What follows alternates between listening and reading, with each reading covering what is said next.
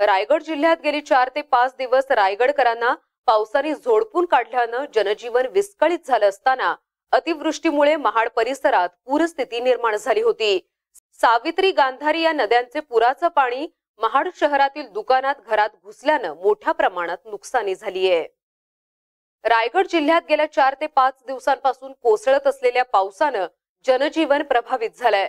सोबतच महाडमध्ये पूरस्थिती पाहायला मिळाली। सकाळी पुराचं पाणी पूर्णपणे ओसरल्यानं महाड नगरपालिकेने कचरा भरण्यासाठी आलेल्या कर्मचाऱ्यांबरोबरच आपलं महाड शहर कसं स्वच्छ होईल यासाठी महाड नागरिकही कचरा भरताना पाहायला मिळाले। दरम्यान पुराच्या पाण्यानं मोठ्या प्रमाणात वित्तहानी झाल्याचं पाहायला मिळत आहे।